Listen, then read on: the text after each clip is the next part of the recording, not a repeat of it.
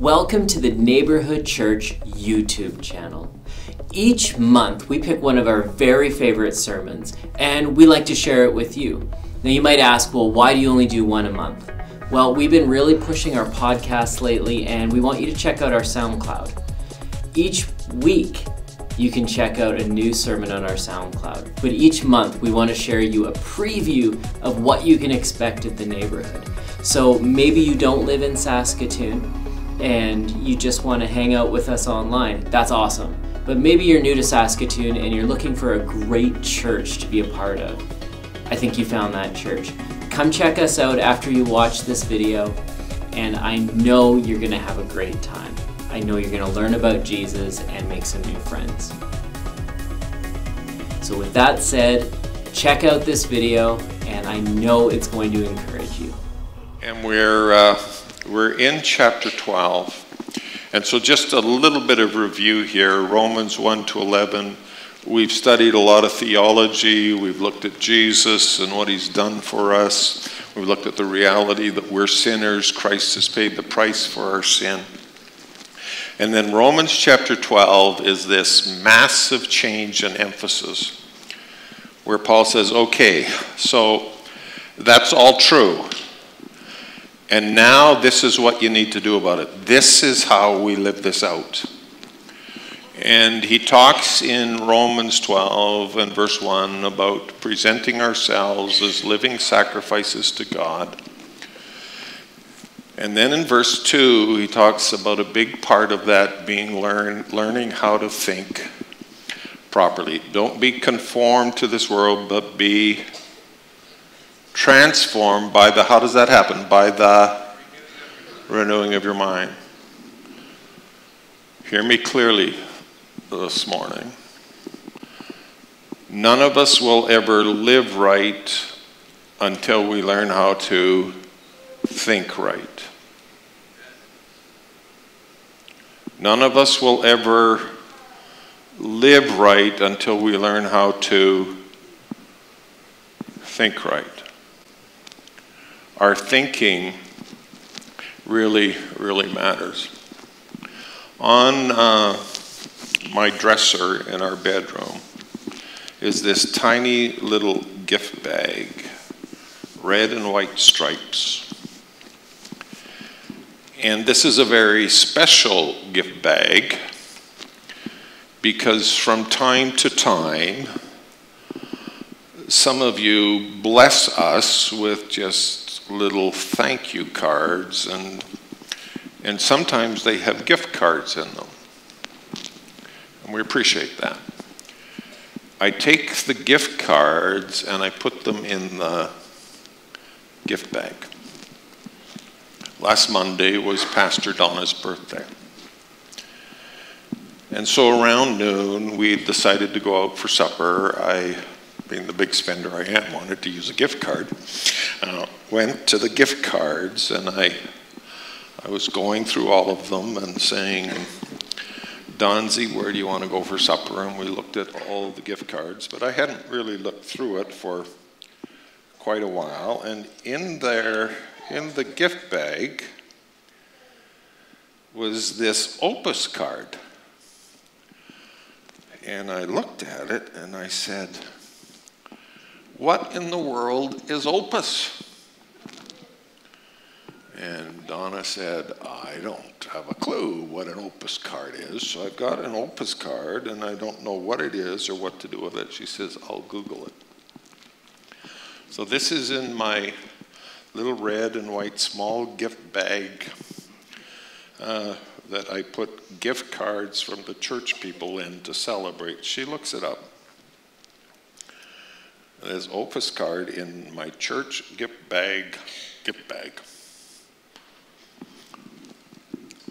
It's for hair replacement.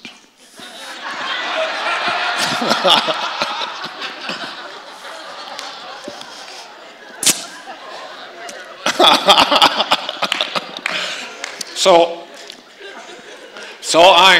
I'm looking at this and I'm thinking, I don't know if I like this. But then I'm trying to be positive and mature, and somebody in the church cares, and somebody in the church is noticing. I thought nobody was. And so I say, well, how do I use this? And she says, well,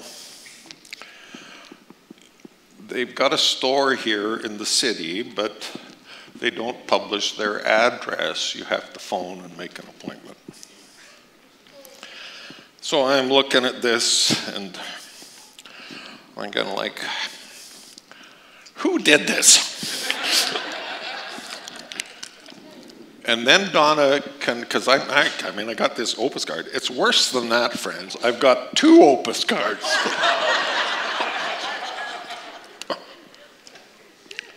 So I am honestly getting a little depressed and discouraged here.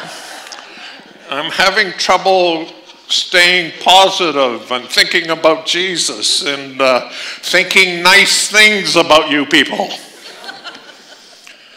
Donna does some more Google searching. And these 2 Opus cards are actually to get on the subway in Montreal. But, until I knew that,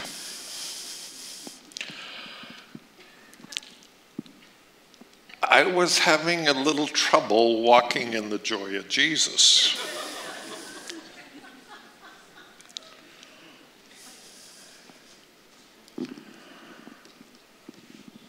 What we're thinking about,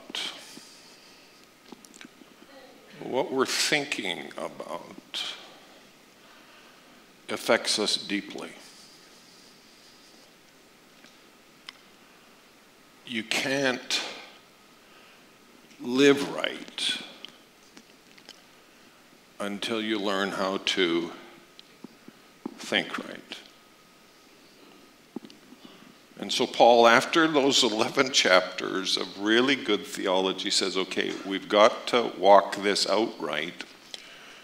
And he says, this is what it looks like. This is what we have to do. And the starting point is in our thinking. We have to have a renewal of our mind. Why is that? Because sin has messed us up. Sin has messed us up terribly. Sin has messed our ability to think straight up. Romans chapter 1 and in verse number 28. Just as they did not see fit to acknowledge God any longer, God gave them over to a depraved mind. What happened as a result of sin? Our mind became depraved. 1 Timothy 6 and verse 5, constant friction between man of depraved mind and deprived of the truth, who suppose that godliness is a means of gain. So there's this depraved mind, people deprived of the truth out there that has wrecked our ability to see things straight. Interestingly, contrary to what some people would emphasize in the gospel, you're part of thinking that is depraved and conformed to the world if you think your godliness is going to lead you to a great deal of gain. That's what it says. We very easily in our thinking get conformed to the world rather than transformed. And why is that? Because the voice in the world right now is so loud, depraved thinking has almost become normal to us. Depraved thinking has almost become normal to us. So in a university in Western Canada, 2018, the university got shut down for a week because early in the week, one of the students in the educational faculty put up her hand and said, I think before we go any further today, there's something I need to declare.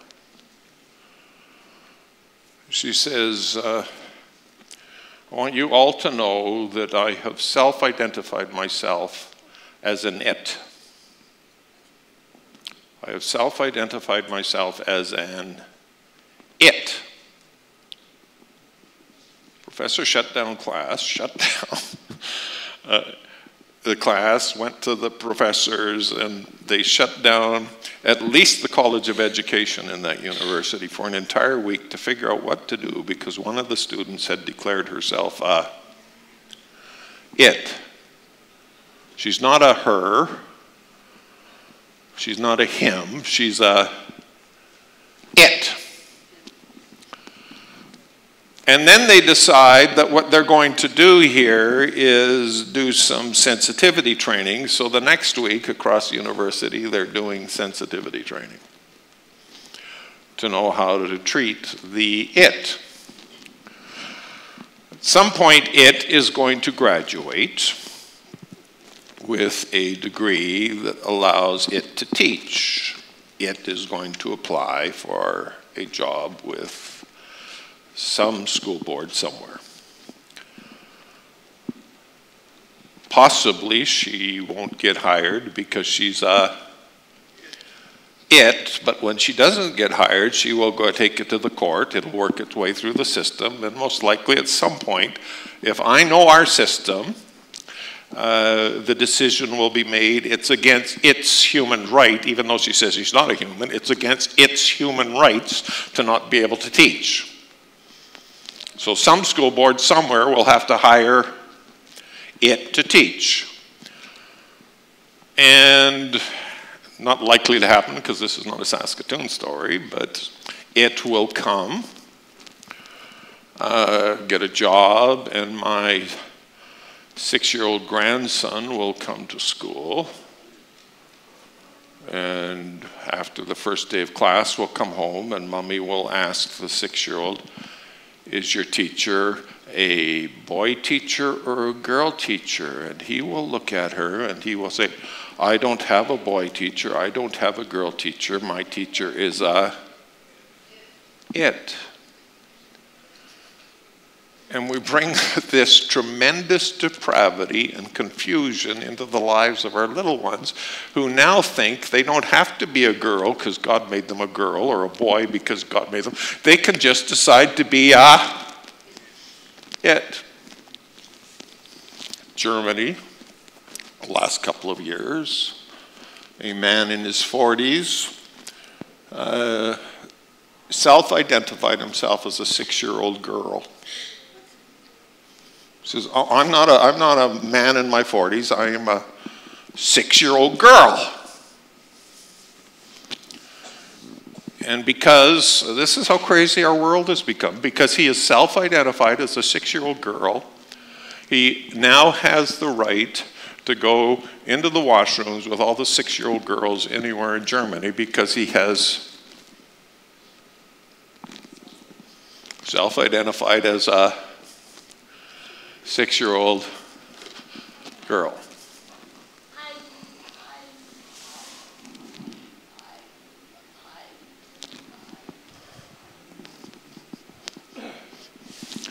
Sin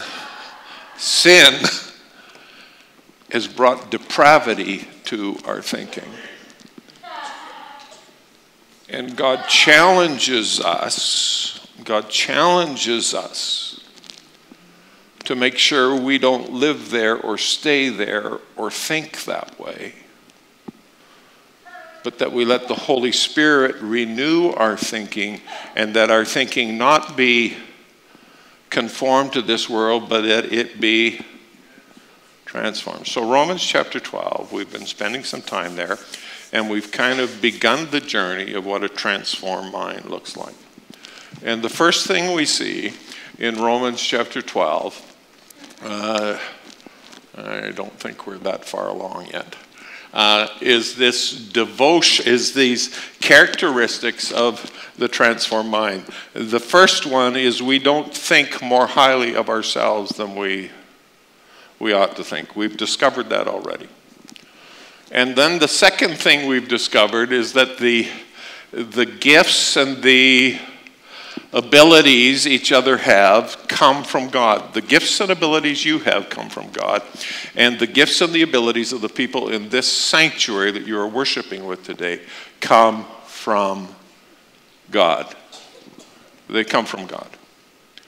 And so we have to be very careful in two areas here to not think we're some brilliant gift to the Church of Jesus Christ ourselves. Because any gifts and any abilities you have come from God.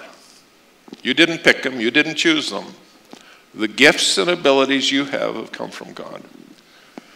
But equally true, you need to understand that the gifts and the abilities that are in this congregation today are also gifts from God. And God has shaped everybody in this church with special abilities and special gifts. And just like our gifts come from God, their gifts come from God. And we need to be very careful in transformed thinking to be recognizing that every one of those gifts is special because it's come from God, and give them great place of affection in our hearts and honor in our hearts. So we've learned that already in terms of transformed thinking. And now we move on, and I want to read Romans chapter 12 and verse 10. And it says, "Be devoted to one another in brotherly love, giving preference to one another in honor." So in verse number 9, we pick up the beginning of 25 identifying behaviors of a mind that has been transformed, a mind that's no longer conformed. And so we've picked up these three things already that are characteristics of somebody who's got a transformed mind. They love without hypocrisy. They abhor evil things. They cling to what is good. And now we pick up another two identifying characteristics of the transformed mind. Be devoted to one another in brotherly love. Give preference to one another in honor. Be devoted to one another in brotherly love and give preference to one another in honor. So let me talk about that first phrase. Be devoted to one another in brotherly love. Paul is using family language here. Now, there was a time in the life of the church, probably about 30 years ago, where I would never call anybody in the church by their first name. This would never be Paul. This would be Brother Paul. That was the language of the church. Everybody was a brother. Everybody was a sister. It's the church I grew up in. Church I grew up in. You'd never be Esther. I'd say something like this when I saw you come through the door. "How are you, Sister Zimmer?" If I was really comfortable with you, I might call you Sister Esther. Somewhere along the line, we've decided that's nonsense. That's crazy. That level of formality. And so we're now Jacks and Georges and Anns and Ruths and Sarahs. Does it matter? I don't know. I do know that in the last 30 years, churches split a lot easier.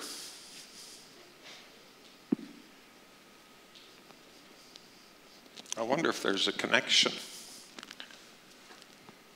Because no longer do we feel loyalty to family. We just get tired of somewhere. And we'll just give up on it. That's not how we live as Christians.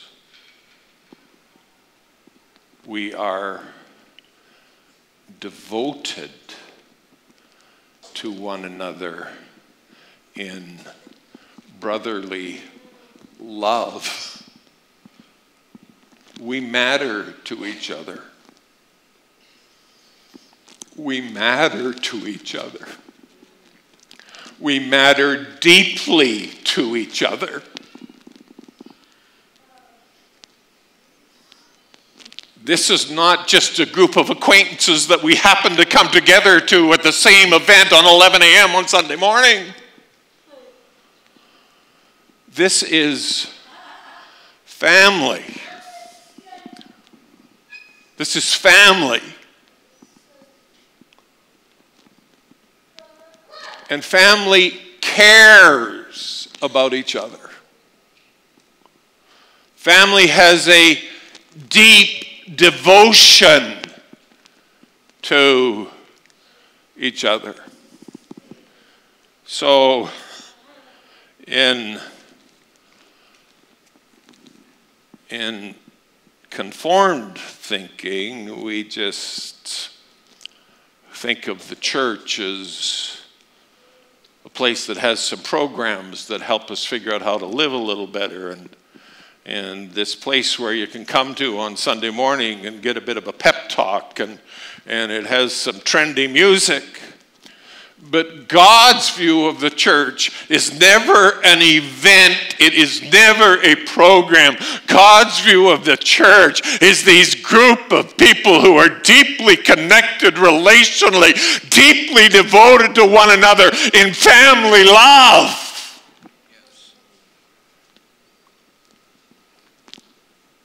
And if you think any other way about this, and forgive me, I don't want to offend any of you,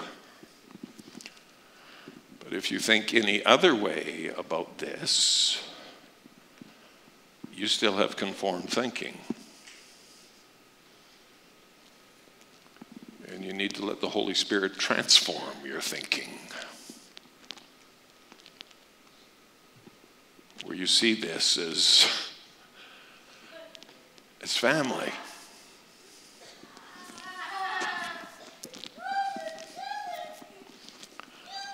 The second or next thing that comes, and going back to Romans chapter 12 and verse 10, is that not only are we devoted to one another in brotherly love, we give preference to one another in honor.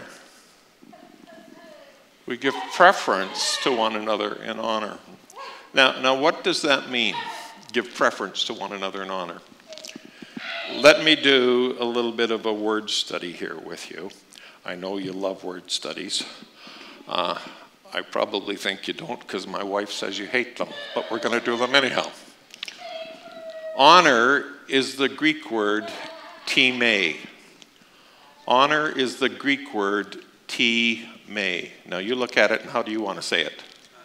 Yeah, but it's not time, it's time. And time means a valuing by which the price is fixed. So what is honor? It's valuing something and putting a price on it. So how is this used in Scripture? 2 Corinthians, maybe it's 1 Corinthians, chapter 7, verse 23 says, you were bought with a time. You were bought with a time. Same word as honor in Romans chapter 12, verse 10.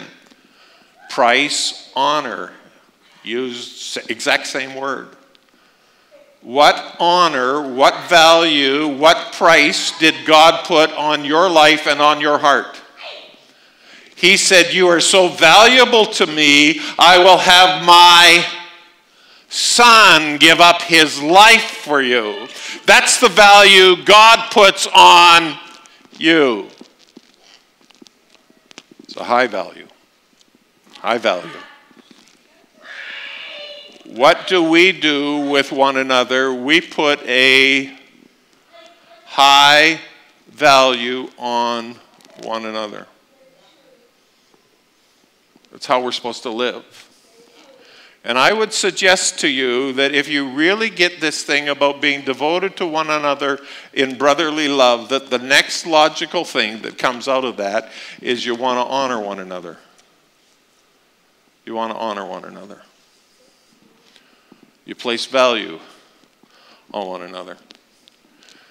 And friends, as soon as the church thinks, oh yeah, well I can say I love them, but I don't need to honor them. I don't need to value their gifts. I don't need to value their ministries, but I love them. As soon as you start talking like that, what you end up with is a deeply dysfunctional family. Because in families that are functioning well, they love one another and they value each other greatly.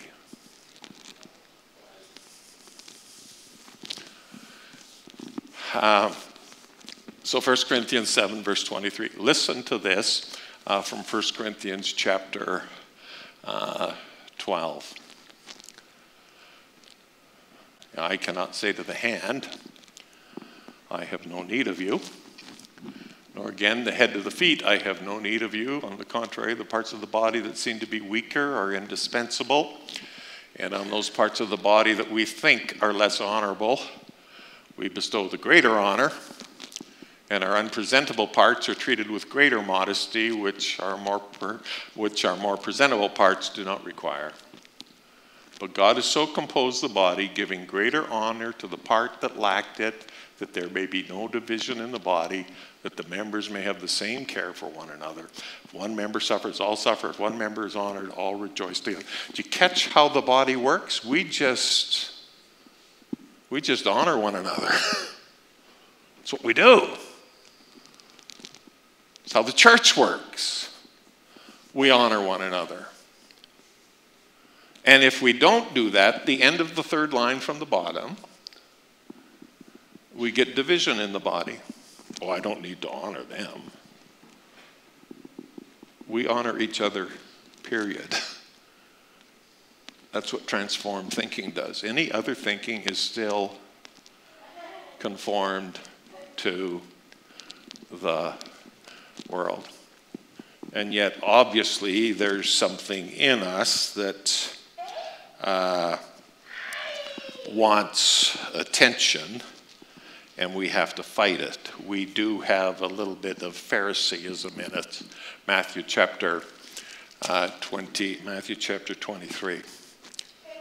Jesus spoke to the crowds, saying, the scribes and the Pharisees have seated themselves in the chair of Moses. Therefore, all that they tell you to do, do and observe, but do not do according to their deeds. They say things and do not do them.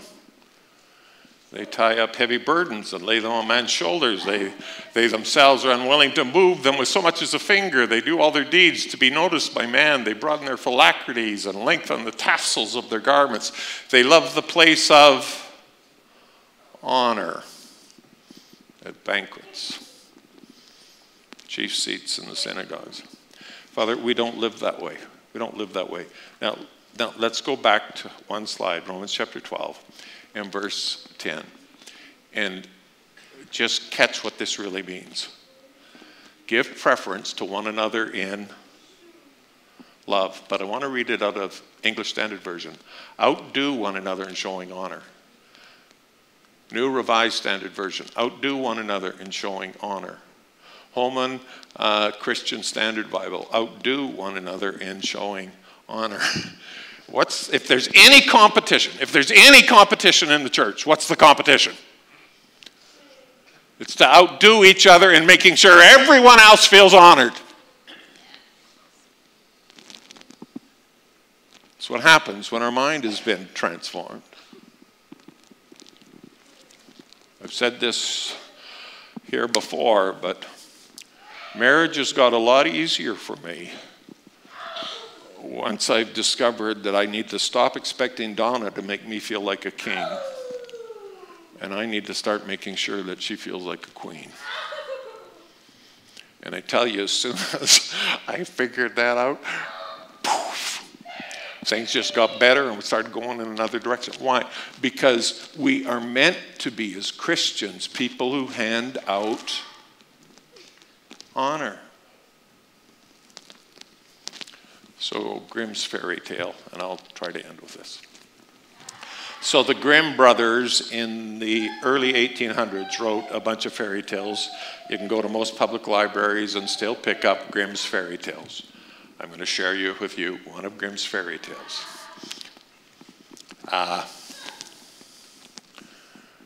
There was a small old man who had a very shaky hand. And he drooled a lot. When he ate at the table, he'd hold the cutlery, but he couldn't hold it still, and it would clang and clatter all through the meal. Every once in a while, he'd manage to get some food on his fork or spoon, but the food would drop to the floor. It seldom ended up in his mouth. When it ended up in his mouth, he ate so loudly. This old man lived with his son. This small old man lived with his son and daughter-in-law. And his daughter-in-law said to the son, "Your dad is taking away my happiness. We cannot let him eat with us any longer." And so the son went, and the son made for his dad a wooden feeding trough, a feeding trough.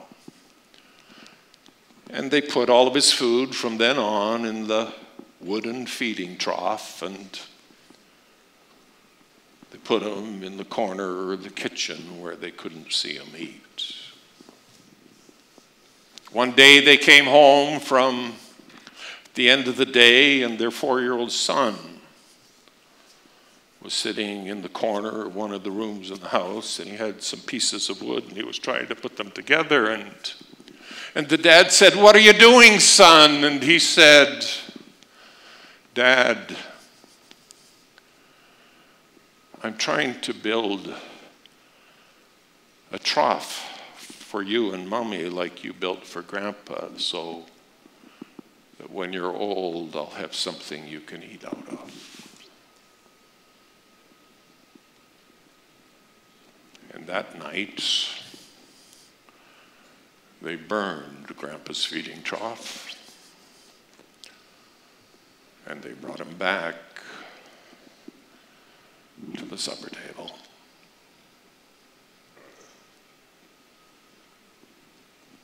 Most of us don't give enough thought to the reality that there's a lot more reaping in life than we realize.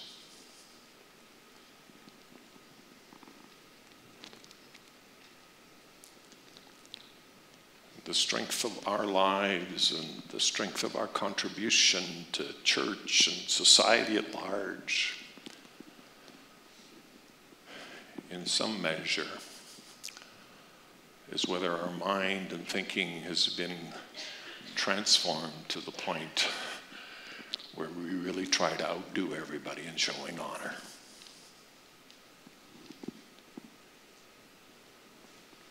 And so this week, in view of all the mercies of God, I think this is what changes things in our thinking. Back to Romans 12, verse 1. In view of all the mercies of God, if you get the mercies of God in your own life, and the fact that everything we have is just because God's been tremendously merciful with us, if you get the mercies of God, then we leave this place this week. We leave this place this week determined to just hand out honor. We're going to honor our spouse. We're going to honor our kids. We're going to honor our workmates. We're going to honor our boss. Because we're just characterized by this spirit of outdoing one another in honor. That's what happens when our mind's been transformed.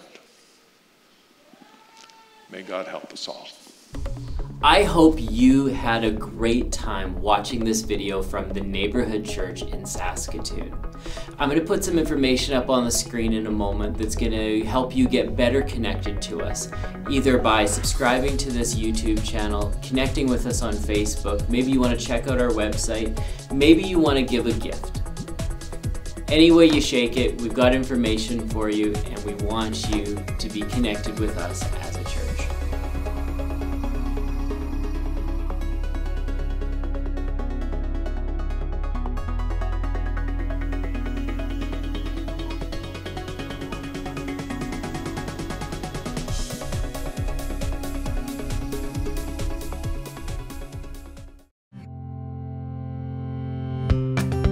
Giving to your local church should be easy. And with Tithely, now it's as easy as sending a text.